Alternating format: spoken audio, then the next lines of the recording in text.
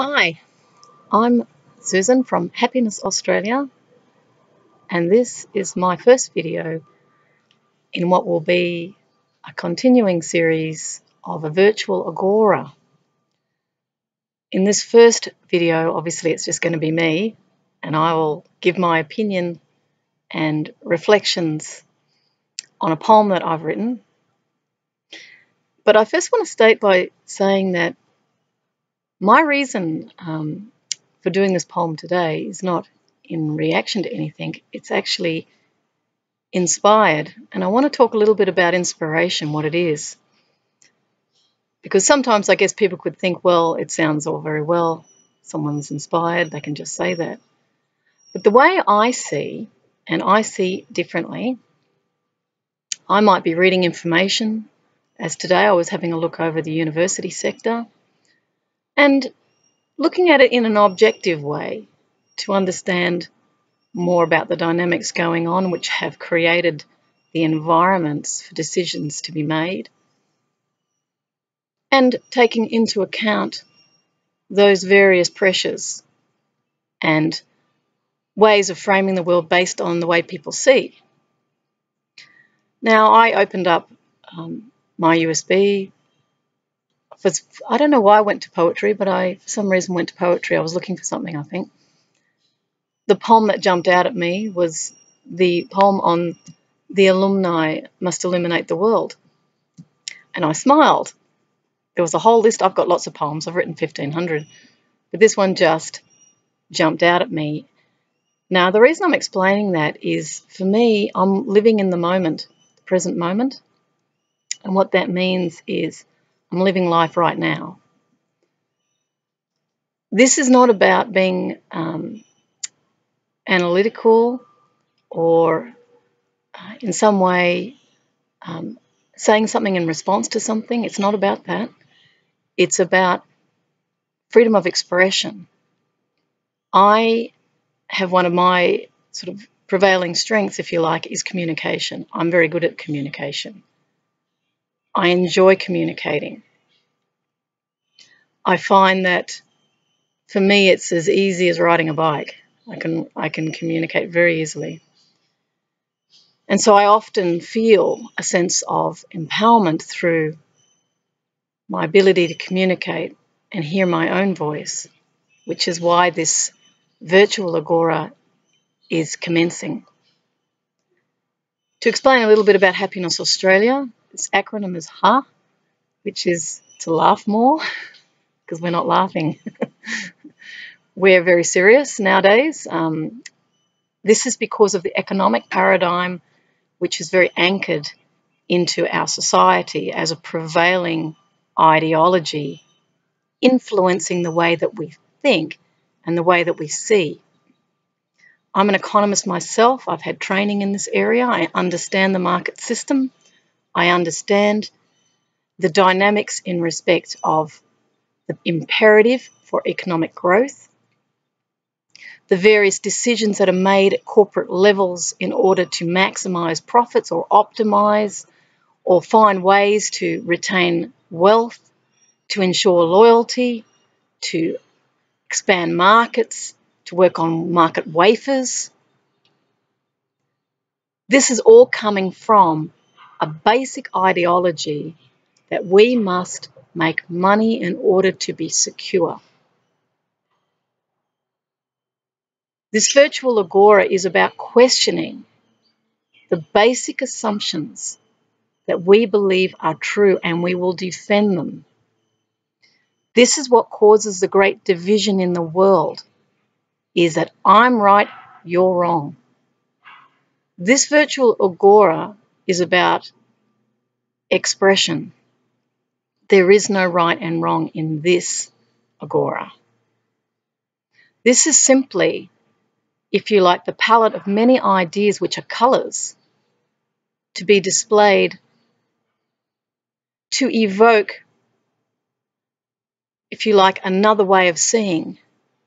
But that way of seeing is up to the person who is viewing this. It is not for me to say that you should see my way. You shouldn't. You should see your way. I'm simply just expressing what I see, which is my way. So inherent within what I'm saying here is a philosophical disposition that accepts all viewpoints. That's the premise. That evokes a Socratic dialogue of questioning. Is this true, what we believe? Or is this ideas that have come from centuries of unquestioned thoughts that have led our civilization to this point? We speak of rapid change, transitions, transformations, challenges. We have to think differently. All this rhetoric is swirling around the globe at this point because inherent within that is the fear of change and the awareness that we must change because we have no choice, so we seek power over that change to feel secure. Now, this is the psychology underneath it. To know thyself and be true is one of the most fundamental teachings from philosophers. It is not a wistful ideological drifting off and thinking it's a nice idea. It is to truly know thyself. Now, that is a big question. Who am I? Who are you? What is the self that we seek to know? And why is it important that we know the self? When I know myself, I'm not acting in unconsciousness, in harmony with other voices who do not know themselves, who are repeating narratives that they were taught through education that was unquestioned. Now, I am just going to do a quick aside before I go into the poem because it's coming to me now to do that. This is to do with the online virtual environments that we've created globally.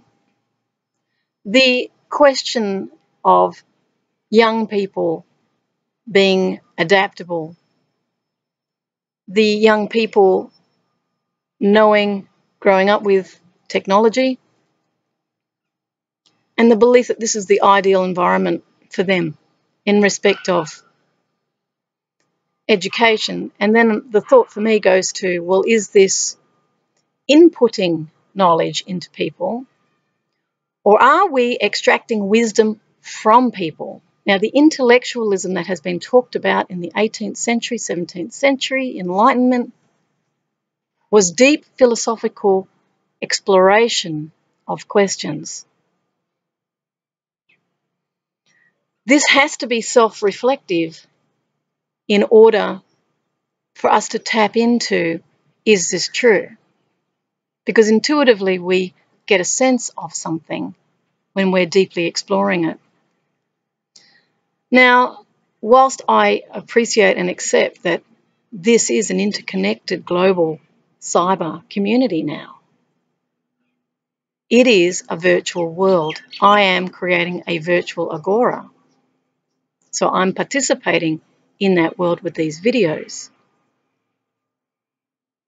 But if this becomes the atomization of individuals who are learning in only this way, and whilst there is, I understand, an acknowledgement of the importance of human interaction, at what point do profit motives move us away from best interest to, in a sense, helping us to feel more secure with profit maximization? And of course, we can get caught up in that.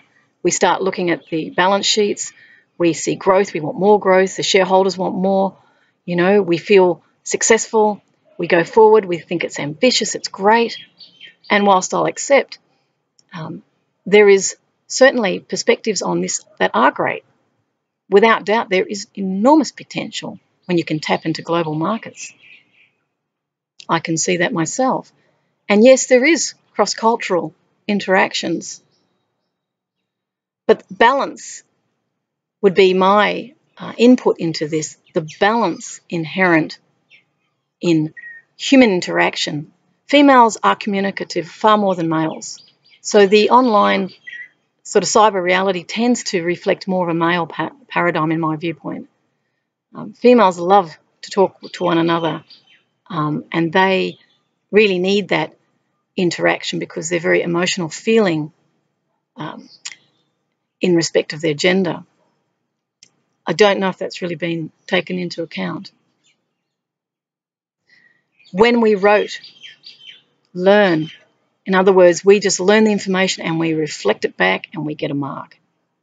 Is that developing the intelligences that we need to seriously adapt in an environment of collapsing ecological situations around the world? The melting of the ice caps is not a minor issue. It has intense implications for the magnetic field on the planet. Is this linked to the human electromagnetic field? We are not in separate atomized cells, completely divorced from the external environment as you see behind me. We are one with this. But we forget because we work in offices. We chat with our colleagues. We repeat the narratives that become our truths, that become our gods, because they're unquestioned. But when you go out into the natural world, has anyone actually lived out there without a caravan, without a hotel, or a nice lodge? Have you got into a sleeping bag and lived in the bush? Have you survived from nature? Because that is what is right around us. And it is reacting to us as well as cosmic events. Another factor that you might want to consider with this new reality is what happens when there's solar flare mass coronal eruptions that knock out all electronic communications. What then? How do people cope with that? What of the isolation of spending hours and hours alone without interaction, without having any competing ideas or narratives? Does that make us intolerant to other perspectives?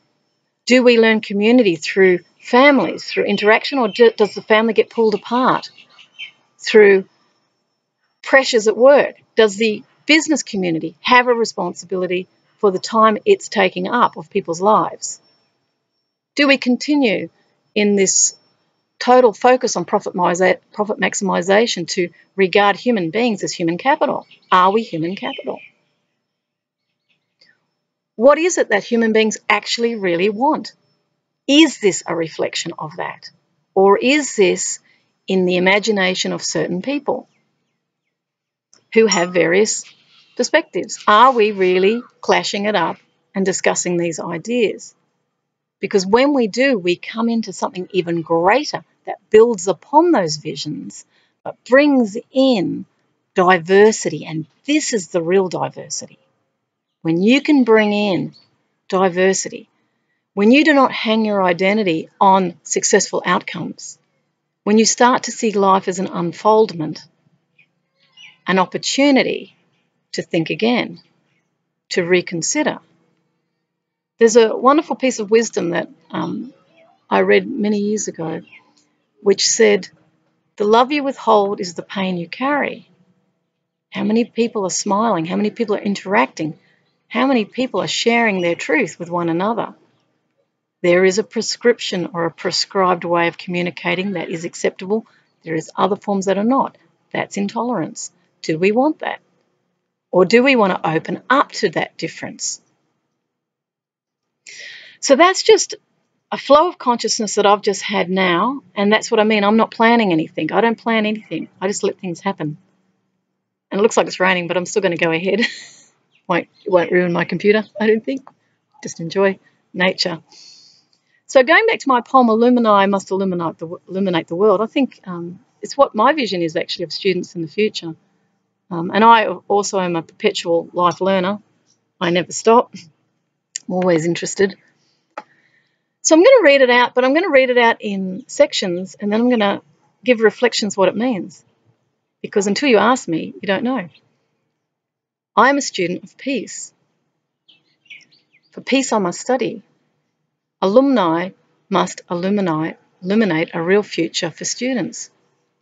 to ruminate truth from falsehood, authenticity from pretense, ethics from unremarkable mission statements, to stand for principles over profit, as the new curricula of a new age, where freedom of speech is not tokenism, but enshrined in a Bill of Rights to advance Australia fair.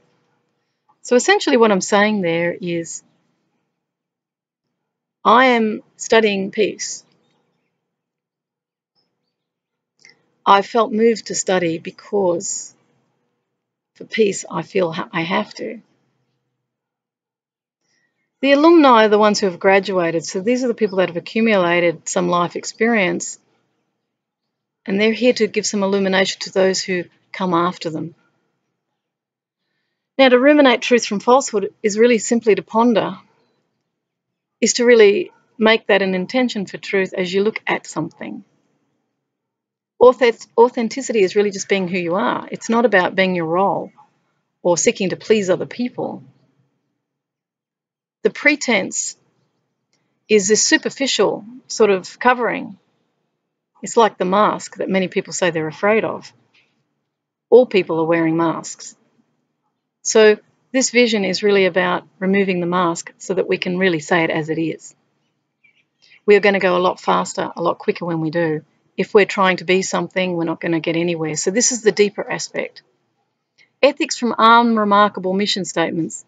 I don't know how many times in my own career I've seen ethics statements or mission statements, which no one lives.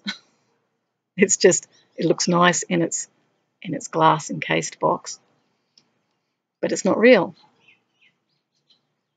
So so what are the ethics that you're really believing in, and are you living them? Or are you just being seen to be in order to market a brand image, which is what everybody's doing when they're saying I'm a this or you're a that? So to stand for principles over profit. Now, this is the tough one for everyone whose whole profit motive is their reason for being. Without money, they think they're nothing. I have no money and I'm not nothing, although my goal is to be nothing. But that's another discussion. So to stand for principles over profit, you need to speak up. If you think that something is wrong in the direction of your organisation, you need to speak up and say something. And for those hearing that objection or that different perspective, to deeply listen, because it's come to you from life. I see everything as coming from life. People are saying just what they believe in that moment. It could be very important for you later down the track if you open your mind. Where freedom of speech is not a tokenism. So people aren't saying, oh, no, you're free to speak. Please say what you want. Okay, then shut up and sit down. Freedom of speech is not platitudes. In fact, it's a reality.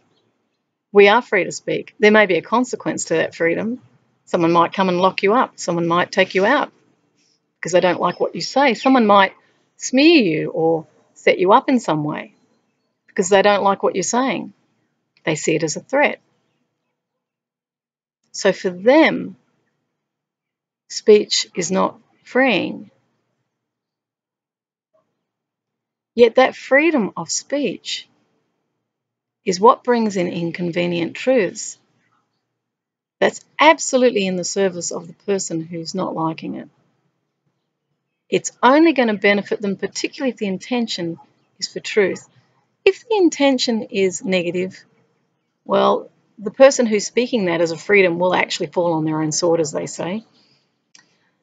You only hurt yourself if your intention is to hurt others.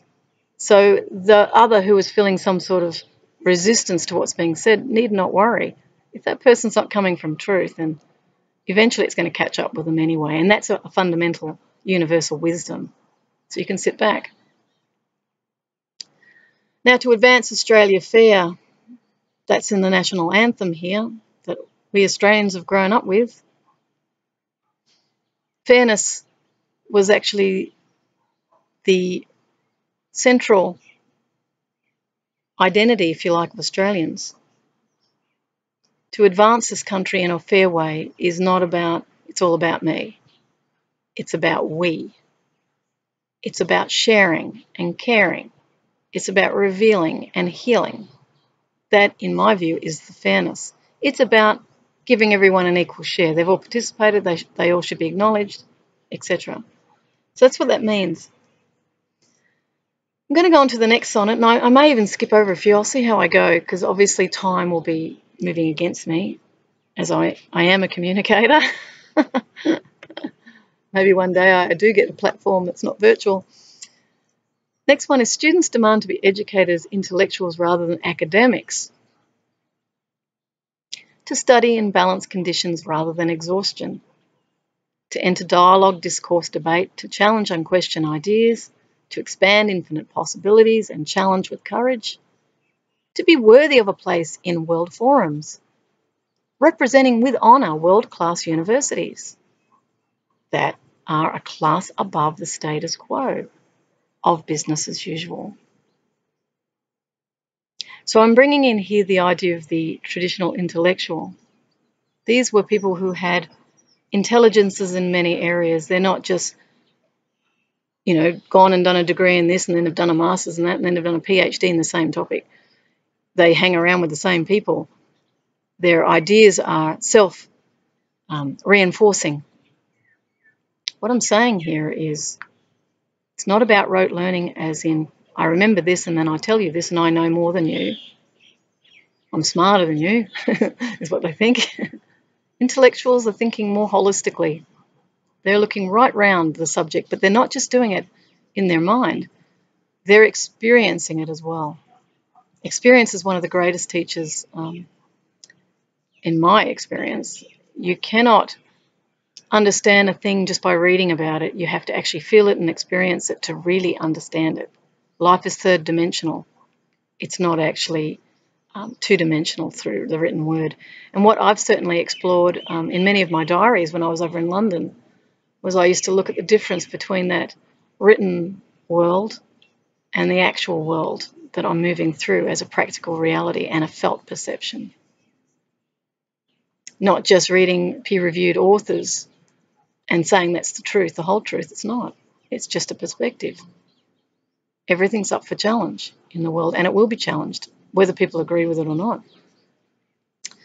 To study in balanced conditions rather than exhaustion. I know when I was a student, I was always exhausted, and I was always amazed at, in my degree, certainly I felt it should be done in 4 years, not 3.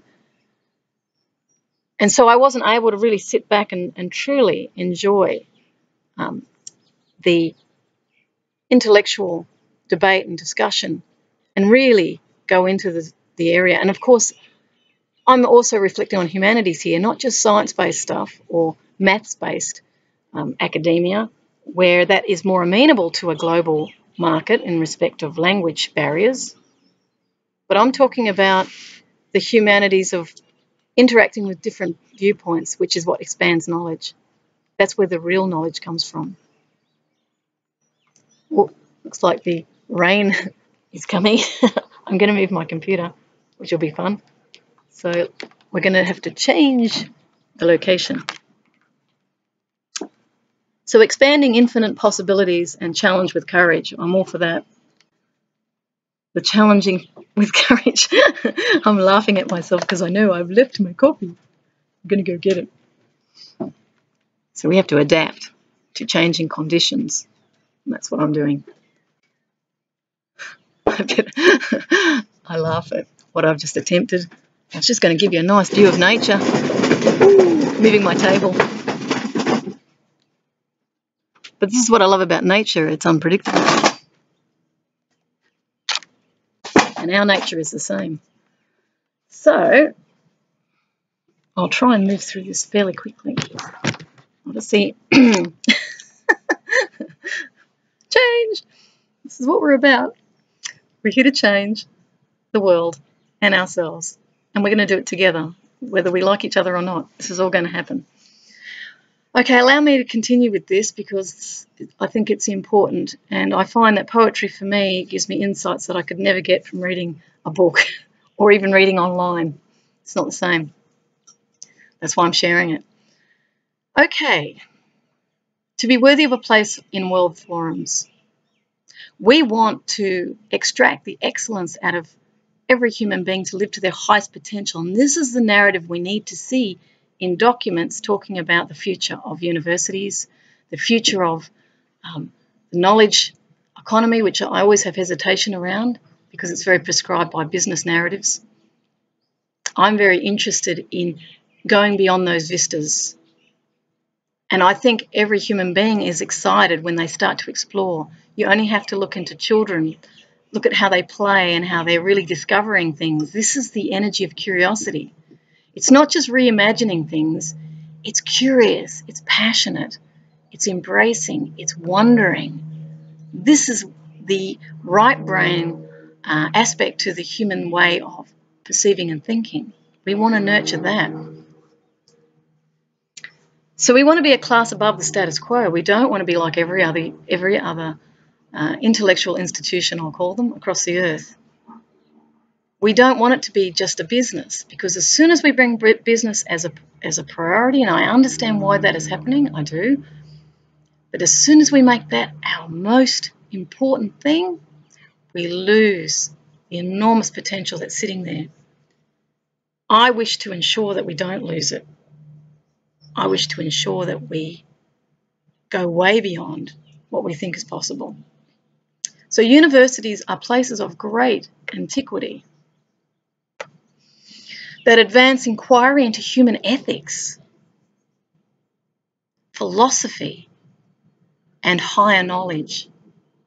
I often talk about this in my videos, about the higher knowledge, which comes through the inspiration that I feel.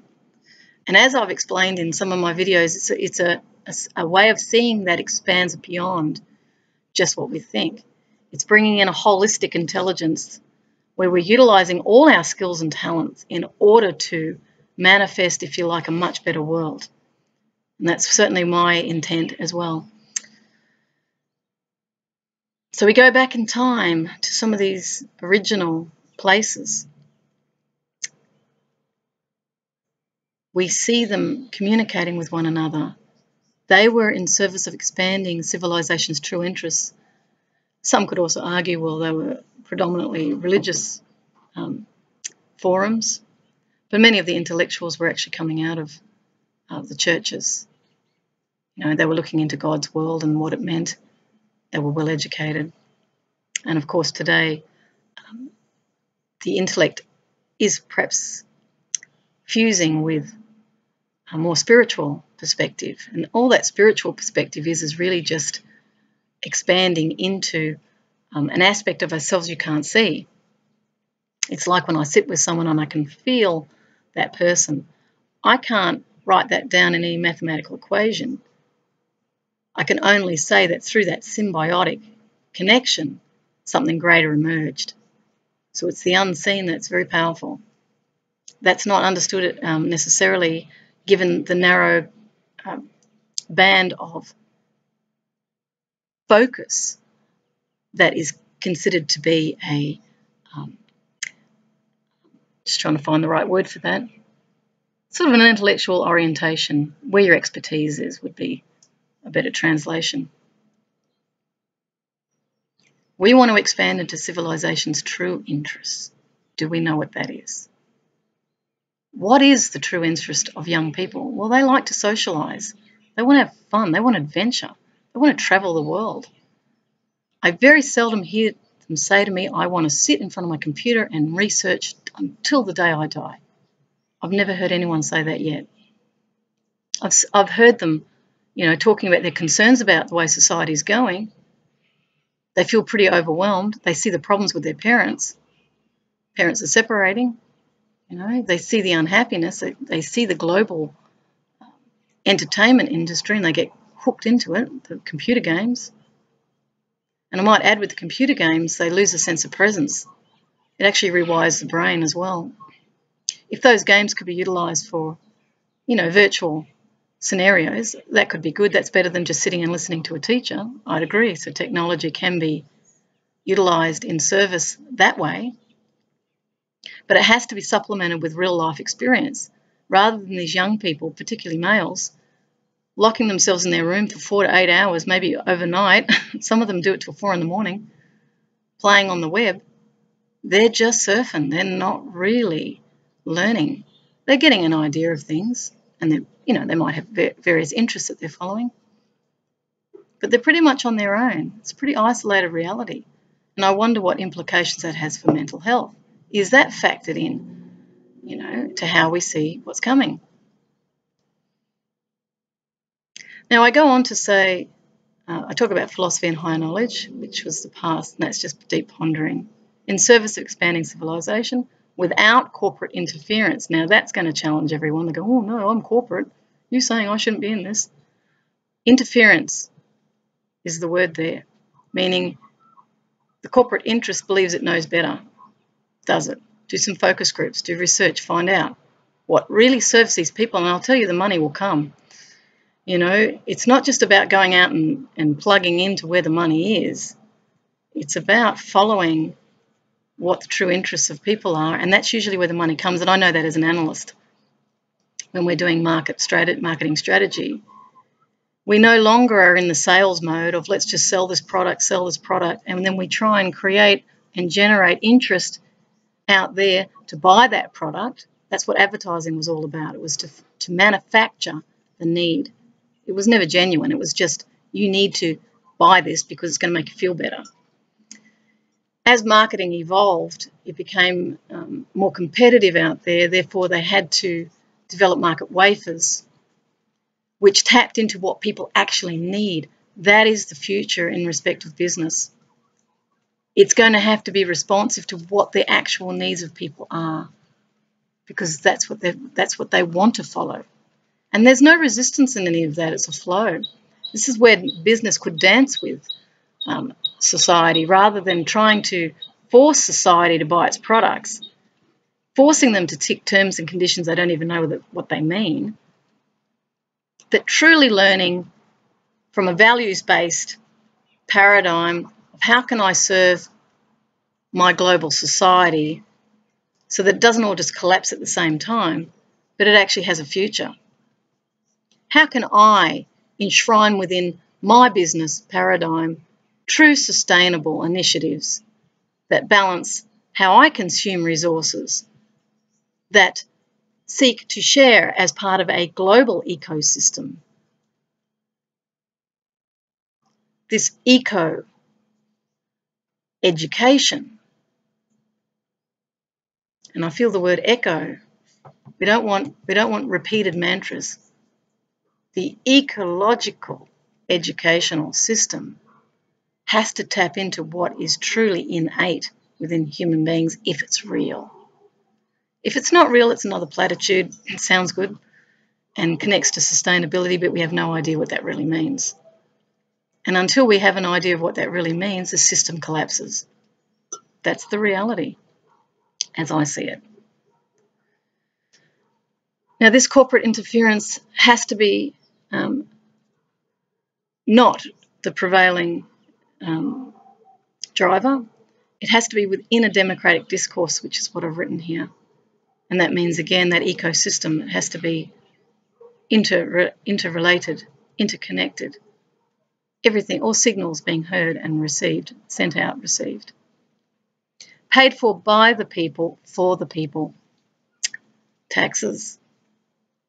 The fact that government funding is being stifled and is being redirected, I note, to defence spending, $200 billion over a period of time, indicates where government is saying that it thinks money should go.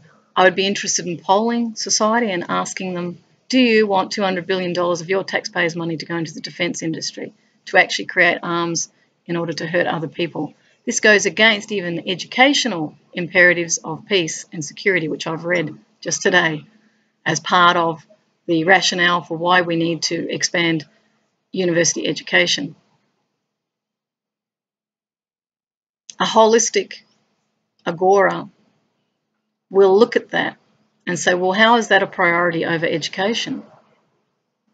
How is it that the people who are in the hierarchies in education are now forced to go to global marketplaces to bring foreign students in order to expand their revenue stream? How does that impact on the local students? Is it tokenism, for example, to do programs for the underprivileged? Is that just looking like we have a social conscience, or do we actually have one? These are the discussions that need to happen.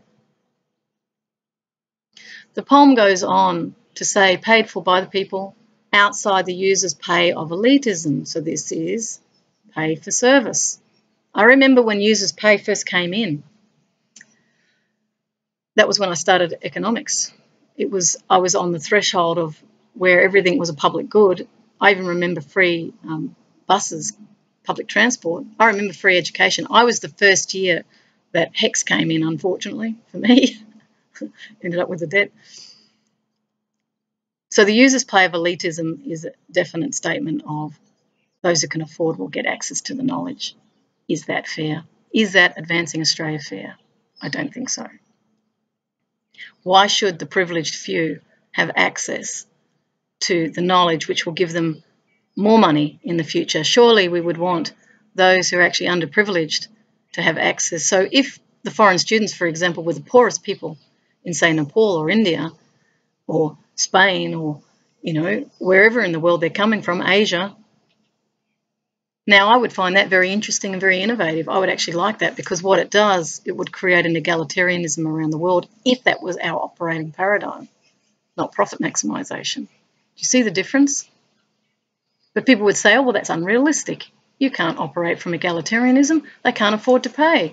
Well, let's get innovative. They will pay back in different ways. If we just believe wealth is about a money exchange, what if one of those people who's underprivileged overseas is the Einstein, is the Madame Curie, is the Mother Teresa?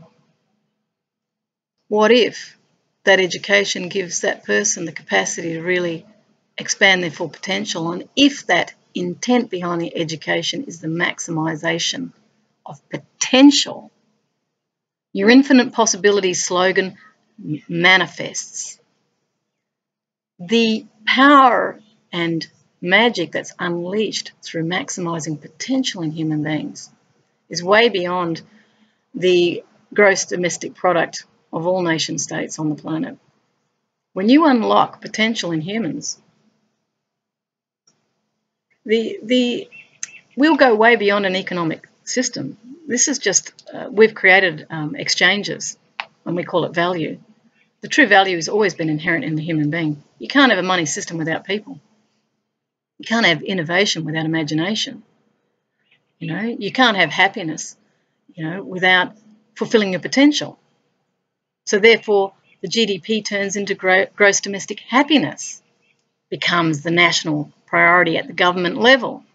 See, this is how lateral thinking can change the way we see and the futures that we manifest. We have choice over all of this. If fear is at the basis of our reasons for why we're taking that decision, then it will fail. The whole global economic order is failing because it's out of harmony with the natural system.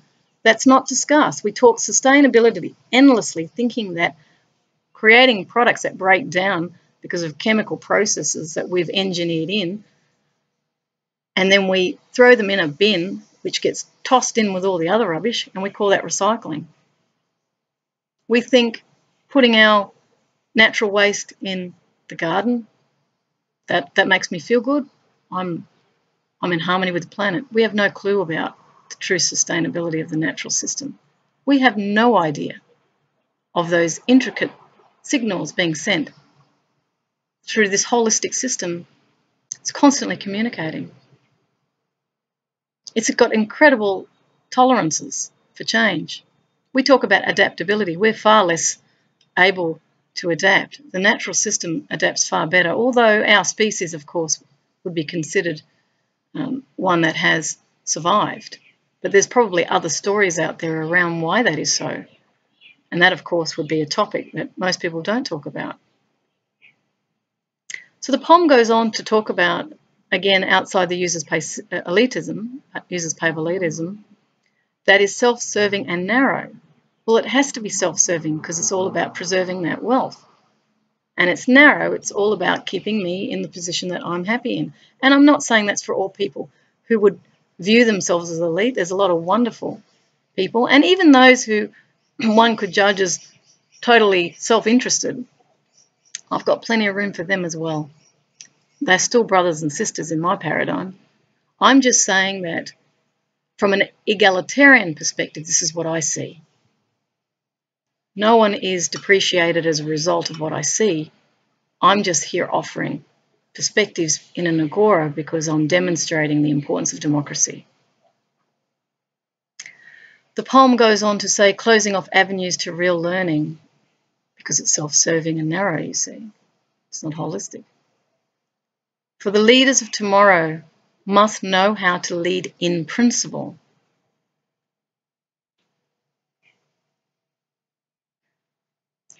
They have to come from integrity if it's going to have any real meaning and if it's going to be significantly impacting. And I'm talking significant transformative change, which is what we need right now. Our civilization is dying. Our values are sliding, for the higher moral ground is usurped by governance without conscience or ethics, by corporate interest funding and research for profit. Now, this is not having a go at the corporates, it's a reality. Gandhi talked about the corporate world without conscience. What that means is it disconnects itself, it focuses on what it believes in as a priority. But it's impacting other people's lives, and that's why it's important. I start that sonnet with our civilization is dying. It is. There's 1 in 4 with mental health. We've got all sorts of diseases manifesting. The inoculation is creating different strands. Mutation is occurring. People say that the oceans will be fished out by 2050.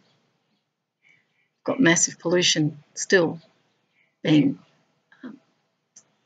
sent up into the atmosphere. Our civilization is dying. We're overpopulated. Over, what was it, 4.5 billion, 5 billion? It's a lot of people. It only becomes a problem in respect of that number, given what we consume and how we consume.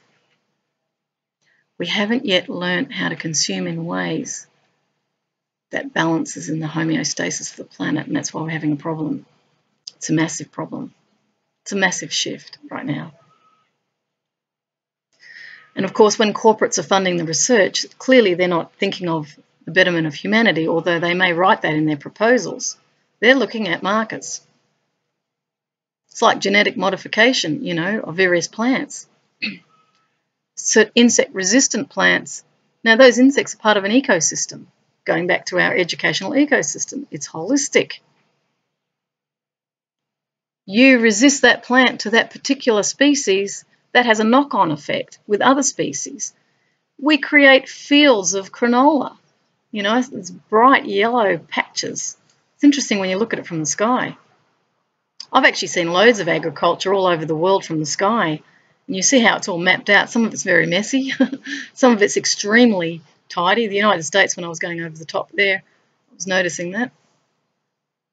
In Russia, it was all very messy. They had a lot of trees, a lot of because the corporate system hadn't fully ensued at that point. That was at the time of perestroika, with, you know, changing paradigm there. So, profit, corporate, divorced from the whole. And I have to say what I think, you know, like the words cancer comes to mind. I just see it as self-replicating problem. But it's destroying the organism, and I mean it in that way. It's just unfettered growth with no limit. It's the right analogy, I can feel it. That's what we have to be conscious about. And the fact that we don't know really what's going on globally. I mean, when I flew around the world, I at least got an idea from the sky. I could have a look at different civilizations. And often when I think of global as a global citizen, which people often talk about but haven't actually done, I see how different we all are too. But I also see the emerging technologies coming in through the satellite dishes and the mobile phones and internet connecting everyone. But they're coming from massively different cultural perspectives. People in Kashmir don't think like the people in India. You know, the Inuit don't think like the American, you know, you're a mainstream American. You can go anywhere in the world, the indigenous peoples, they completely think differently from the traditional Western. I always remember going to Alice Springs and seeing the beautiful desert indigenous people sitting on the ground with their artwork. And there I was, Western, white, blonde, blue-eyed. I go sit at a coffee shop. That's how different we are. I remember when I was 20, I was with my partner. We drove around Australia with a caravan. I remember driving into Fitzroy Crossing. The Indigenous were all sitting around a tree. We're at the service station, and I felt I'd entered another country. I had. This is not my country. I was born here. These people knew the country. That's why they call it country. They don't call it Australia. They say, welcome to country. They're speaking about the whole country, even though they're all tribes. Australia has thousands of tribes. They're all different. They've mapped the country. They've even named it. And yet we have the audacity to say it's our country. Nobody owns it. Even the Indigenous don't own it, would be my viewpoint from my Agora. No one owns the earth. The earth has been here for 4 billion years. I've only been here 53 years this year. It's not a long time. I don't own anything. Nothing belongs to me. So when I have no assets, I actually see that as more natural. I don't want to own anything. I don't want to create a demand signal to things I don't need. If I stay in other people's houses, I'm doing a service. I'm creating peace for them. Their place is looked after. And I'm very careful what I extract from the grid, because that's coal burning. That's extracting coal from the planet. The coal is actually the liver of the planet. It was meant to be in the ground. It's not meant to be extracted. The oil, this is all the plant life that's broken down. It's got a weight. You transform it into a gas and you get a weight distribution effect happen. Maybe the axis tilts for the planet. Maybe that's what we're dealing with right now. Does anybody think about that? So I'm going to read the next bit. This is a little bit longer, and I'll try to reflect less on it, because I know I'm not going to talk forever on this. Although I've got loads of knowledge I would love to share, I will just have to suffice. I try to make it no more than an hour. I could easily continue on because I have an endless flow of thoughts. And I'm feeling the thoughts as I'm saying them, so this is not why I need to be scripted. I'm coming from my inner being and sharing with you. That's love. That's what love does. And I do it unconditionally because I'm here to serve you.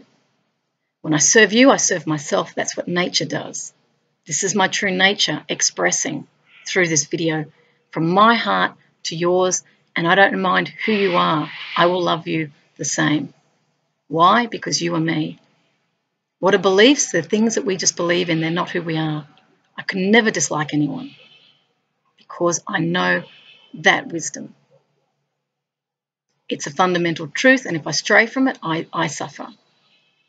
So let me read this part, and I'll allow you to come into a space of meditation around this for your own truth. Don't have to believe me.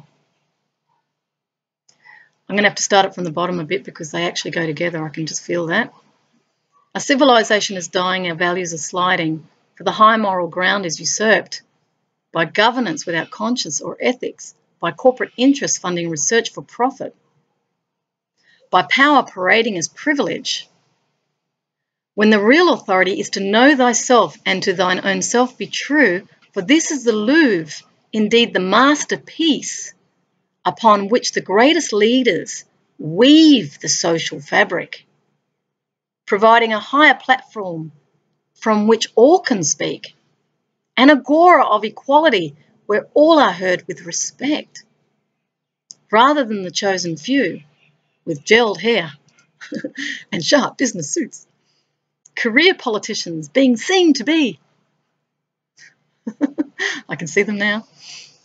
Just saw the Queen then.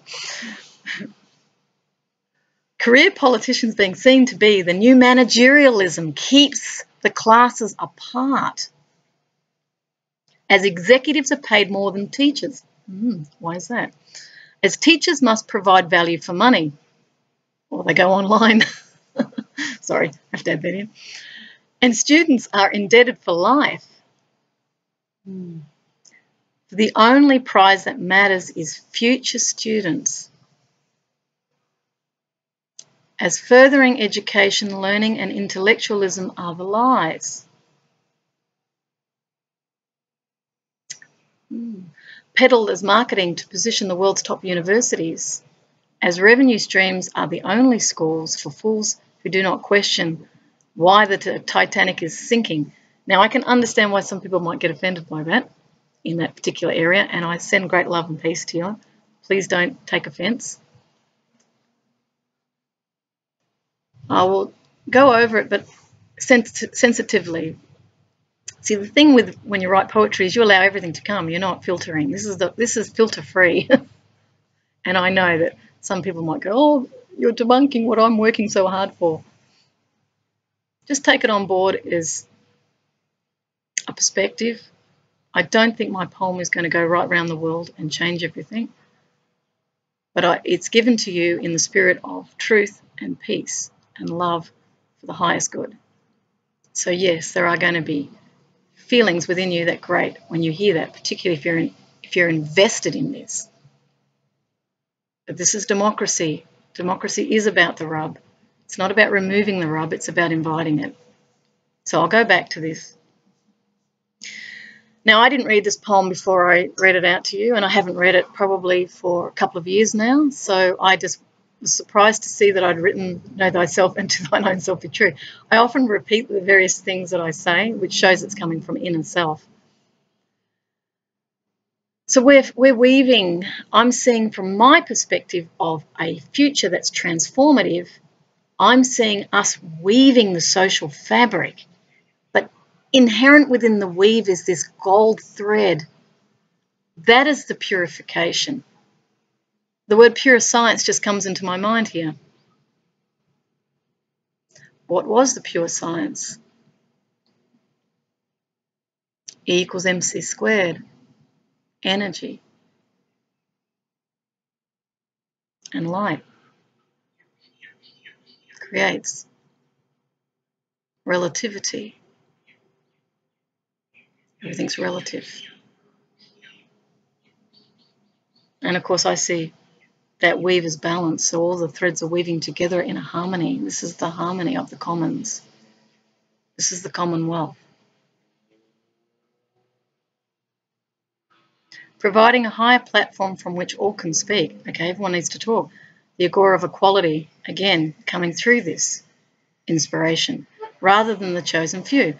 Meaning, you guys get, you know, what is it, the Pareto principle, 80-20? I think it's probably 199 now. 1% of the world's wealthiest, or the 1% have 99% of the resources, something like that. Some will say it's the 20% own 80% of the world's resources. Well, is that fair? Advance Australia Fair, which is the beginning of the poem. Is this fairness? Is this equity? Is this diversity? Are we walking the talk when we privilege the few? Why should someone be on, you know, $800,000 to $1 million a year when they're working equally as hard as someone who's doing 60 hours a week in a middle manager's job, or, you know, maybe they're secretary or whatever they are? We tend to say, oh, well, you're lower than me. You don't have the intellectual background. You're not worth that much. So we automatically enshrine within our roles, you're worth more than that other person. This is inequality enshrined through income. Do we want that? And then someone say, oh, you're a socialist. See, I love that. The labels get thrown at you. You're this, you're that. No, I'm not. I'm actually a universalist. If I was to, and I don't like being limited by labels, I'm a universalist. I see myself as one with all of it. I see myself as not better than anyone, but I don't see myself as less either. So this is why We don't want this chosen few getting everything, who look all very sharp and trendy. They're wearing the best suits, seen to be, and everyone goes, oh, wow, that's such and such. And they go, oh, see, and their ego expands, and that's what happens. Or the career politicians who don't really care about serving the common people. They're so far removed from them. They have their various benefactors who have agendas, and that's what's happening. That's our career politician. They want to get ahead. They want to be seen to be a leader. What is a leader? I wonder if a leader has no followers. Maybe that's the true leadership. Follow yourself.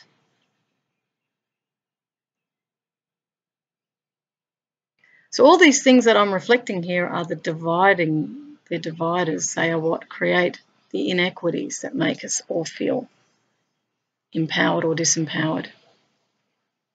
The poem goes on to talk about the executives being paid more than the teachers. Again, another inequity. The teachers have enormous knowledge. I don't know how the teachers do it. I've had some excellent teachers in my life. I can think of a few now who were just fantastic communicators. The best teachers are usually the best communicators. They're not just talking for the sake of talking. They're really mindful of utilising their experience in the delivery of the message in order for the student to identify with this in order to understand it. The best teachers are the ones that can convey complex ideas in ways that a student can understand. The greatest teachers are the ones that see the students as the teachers, who really listen to the student and go, oh, that's very interesting what you've just taught me out of your life experience. I'm impressed by that. Yet they get paid less than executives because we see them as management. We've created stratas.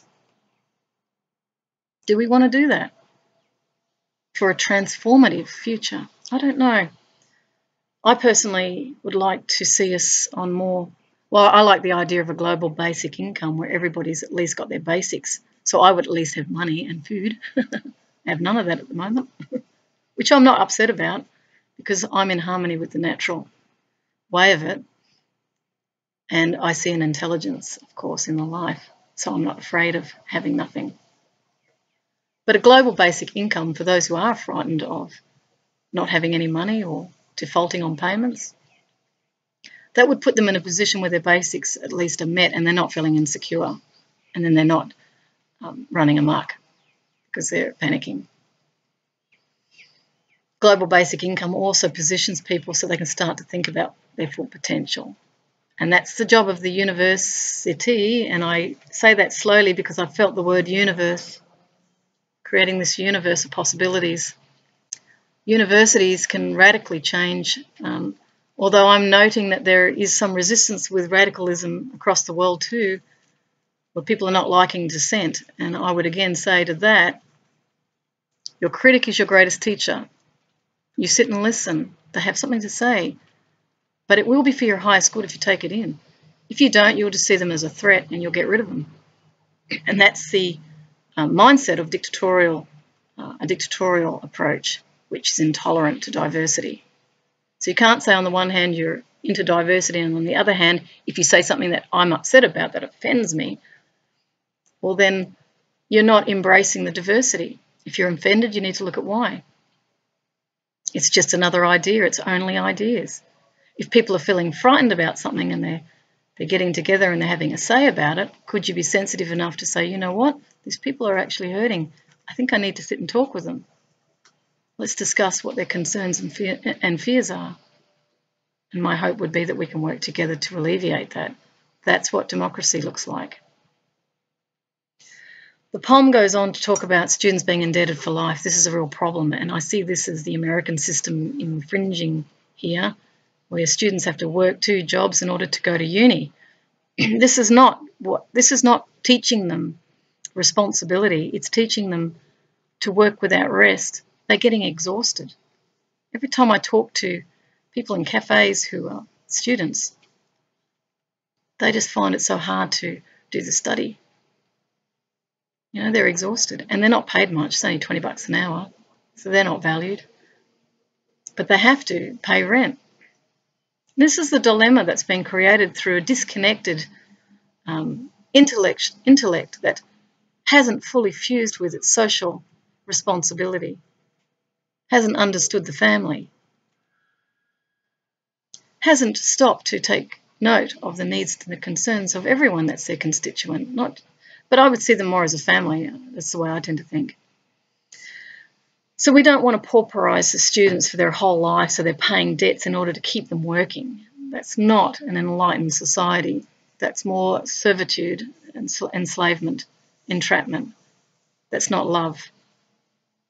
We don't want people to feel forced to work. We want them to work with delight. We can, if we think about it, we could create, what I've termed part-time work paid at 3/4 of the full-time wage. So everyone works part-time, job share. Then you're not working ridiculous hours. And when you do come to work, you're excited because you're not working the whole day. You have time to spend with your family. They get to know you. Marriages stay together. They don't fall apart because they never see their partner. See, it's a sort of social.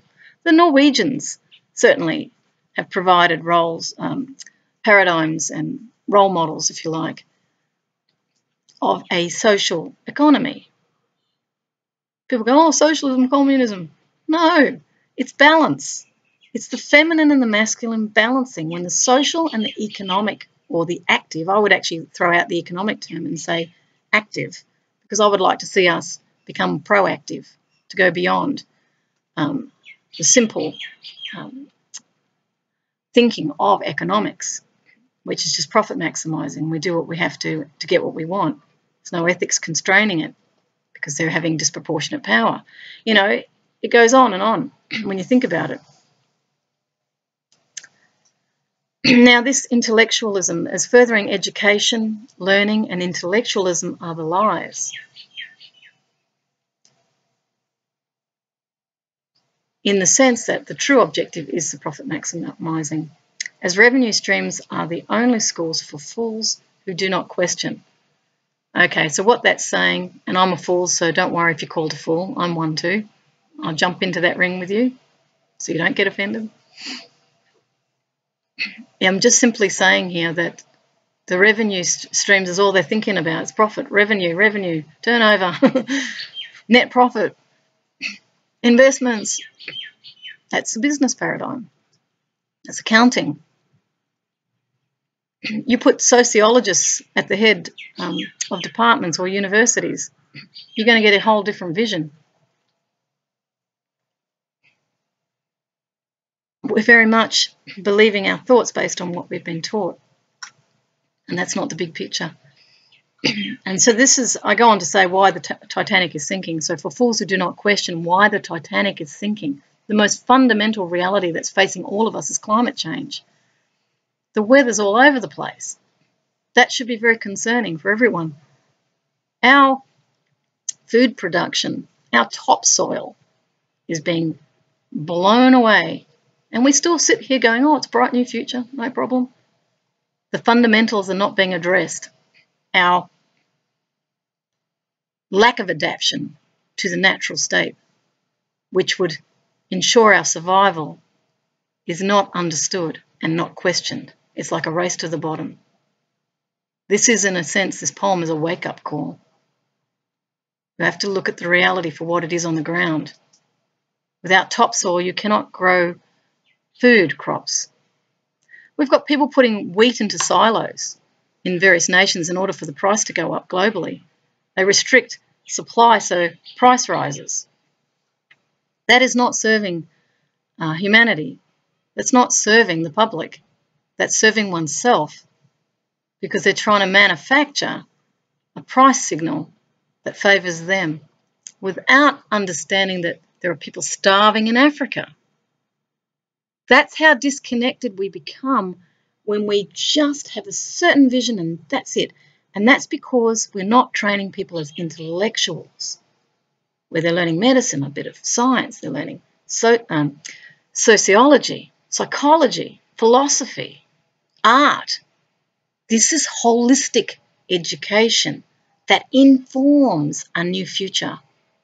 It's literally moulding the philosopher's stone. The more you change, the shape changes of what you see. You change, it changes. There is no separation.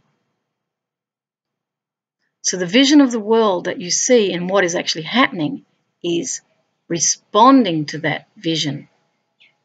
The world's collapsing. We need to question the paradigms that are in existence across the world. It's collapsing the planet. Planet's reacting to it. And yet we still see this idealism of, oh, great market here, great market there, because we're still locked into the mind control of various medias that still say, hey, it's fine, it's all good. Emperor has no clothes is what this poem is about. I'm taking the mask off. I'm taking the filter of self-soothing off. That's why it's done in this way. So I go on about new intellectualism is illumination. This is the inspiration that I'm living in it right now, is to illuminate holistically. Managerialism is that economics. It's professional managers who are discarding principled leadership, thinking it's just idealism. It's not.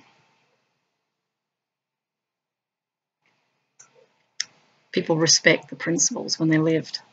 They don't respect managers that don't walk the talk. And they are looking to see if you do. I know, I've worked in hundreds of companies, I've seen it. Life becomes the modus operandi of real study. So studying life, integrating higher ideals with experience. This gives us much more grounded perspectives. We're not just postulating, but we feel it in our experience. An enlightenment that no longer suffers fools, which means we can't be holding back. We have to speak up. We can't just say, oh, well, it's fine. Planet's collapsing. Next generation could have serious, I'll rearrange that. The words that are coming to me is will have serious issues to deal with and do have that right now. As denial is swept aside in the face of truthful inquiries. So we get rid of the denial. Oh, the climate's not changing. This is the climate skeptic stuff. We saw that. It's still going on. I just read an article about a university being approached by a previous government here in Australia who were seeking to do research that further supported, if you like, a intellectual who was not in favour of climate change. Al Gore talked about it in Inconvenient Truth, the massaging of the media through these opinion pieces, again debunking the reality of climate change. That's a massive disservice to society, and that actually has to be addressed. It's really important that that's not allowed when people know that it's not true, and they're doing it because of their industry interests. And this is where business is problematic, because they can only see their own interests. They can't see the whole picture. That's a worry. We don't want this denial. So it goes on to say, as denial is swept aside in the face of truthful inquiries that seek harmony as the goal rather than profit motives. This is harmony with all of it. Harmony with different cultures. Overcoming the violence where we actually respect that difference. We don't say you should be like us. Aren't we great? We sit with humility with other people from different cultures and say, please share with me what you've learned. I've seen some of the greatest poets in the Middle East, Persian philosophers, Rumi. We know nothing about the intellectuals. I knew that when I was at Griffith Uni, actually. I remember when I was studying economics, I thought we're only getting Western economic systems. We're not learning about Iraq or Russia. Or I wondered about the other cultures that could have had an input into this that didn't. It was Western intellectual discourse that's absolutely obsessed with its own perspective. Although today in this globalised society, people are mixing it up. But still that Western paradigm is seen as superior because of the economic wealth that others are aspiring to and greedily wanting to pick it up. to feel they've got success. Their families are happy, you know. It's a very simple idea. So a harmonic convergence of world communities are the new motifs. This is the harmony. We're one. That will lead nation states into a renewable epoch. It's not only renewable in the sense of resources. We're actually transforming ourselves. We are what's going to be renewable. It's like a rebirth into something very new that we've never been there before. Where sustainability is not a buzzword, but put into action. It's got to have a real meaningful base to it, like the eco-philosophers. I learnt that in peace studies, when I did peace studies. The eco-philosophers' deep ecology, where we're connecting our values, our sense of wholeness to the deep ecology. Food outlets are selling healthy organic food. They're not selling this fast food. It's rubbish. We call that enlightenment. It's not. No waste materials are permitted. We start to get people focusing on using everything like the Indigenous did. No waste. We chuck everything in the bin. And we go, oh, well, I might buy a new car. Oh, I'm sick of this computer. I want a more upgraded Apple Mac, you know. All lighting is solar or wind generated. We can design houses. I've been in ecological houses overseas, actually. Where was I? Austria. When I came back from Russia when I was with Patch. I remember having a look at some flats that were actual ecologically designed, and they have the double glazed windows and thermal heating, solar in the ceiling, in the roof. Everyone had hot water, all generated from the sun. Wind generated, we've got plenty of places on the earth. Just thinking, over in Europe, there's lots of flat plains, lots of places where you could capture the wind. Denmark, I just thought up around that region, I remember some very flat areas. In the Midwest of the United States, very flat. Middle of Australia is very flat. And maybe there's ways of generating the wind. I don't know. I see magnetics as the key, but doing it very carefully because you don't want to upset the magnetic field. But perpetual motion is what I'm thinking about with magnets. Tesla talked about the ionizing. He's the one that designed Wi-Fi anyway, turn of the century. He was brilliant. From Czechoslovakia, I think Tesla was. And he went under the wing, unfortunately, of the industrialists over there, JP Morgan. When they realised they couldn't meter the free energy that he'd created, they got rid of him. Apparently he was very depressed up on the 10th story of a building in New York before he died, because he had all these brilliant ideas of harnessing energy, and they were just shelved. After he died, the military came and took his patents. He was in service to humanity. He was one of these incredibly gifted. He was getting flashes of ideas coming into his mind. So when I talk about mystical things, it's not unreal, it's real. People have inspiration all the time. This is normal when we let go of the thinking mind and we come into the intuitive self. So going back to this last section of the poem, all decisions are participatory and inclusive, so everyone has ownership here, as this is the real foundation stone of our common future, a lantern that lights the new path.